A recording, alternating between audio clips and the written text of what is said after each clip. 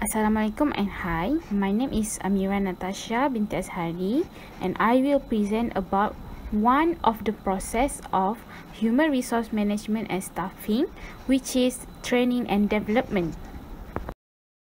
Training and development, training program, development program, procedure which is have for performer appraisal, analysis of job requirement, organizational analysis and employee survey, and management development program which is have two on the job training and off the job training. Training programs, a process designed to maintain or improve current job performance.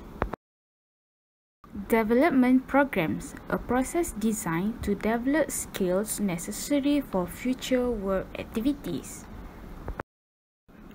Managers can use 4 procedures to determine the training needs of individuals in the organization. First, performance appraisal. Each employee's work is measured against the performance standard for his or her job. Second, analysis of job requirement.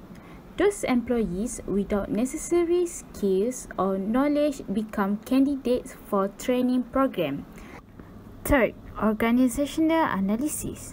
The effectiveness of the organization and its success in meetings its goals are analyzed to determine where difference exists. Fourth, employee survey.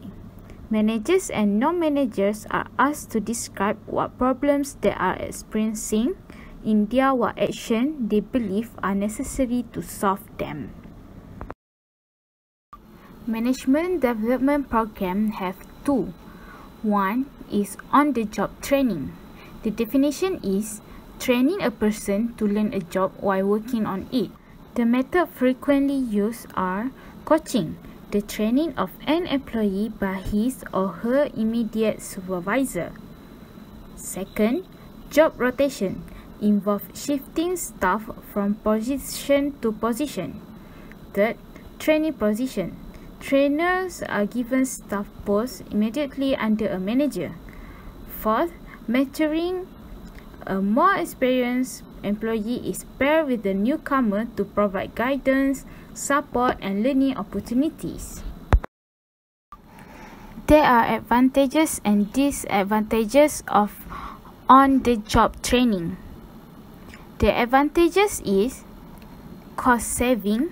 There is no need for expensive off-job facilities like classroom or program learning device. And easier for trainee to learn real job setting, like training learn while producing. Also, easier to get feedback. Trainees learn by actually doing the job and get quick feedback about the correctness of their performance. And the last one of the advantages is can be conducted over a long period of time. Continuous learning until trainees become expert on the job. For the disadvantages are trainer must not be expert, like trainer does not have training skill, and extended period of training may cause boredom.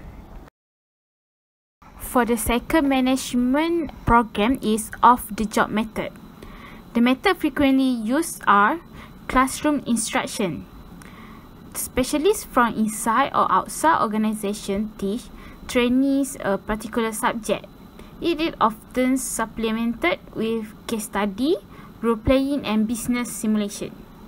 Second, university sponsor management program. The organizations send their staff to university programs to broaden their perspective. Off-the-job training method also have their advantages and disadvantages. The advantages are trainer can concentrate and study without interruption, easy to use other teaching aid, can train large group, do not disturb normal routine work and reduce cause of mistakes. For the disadvantages are increase in cost of training and problem with transfer of learning. That's all about training and development. Thank you.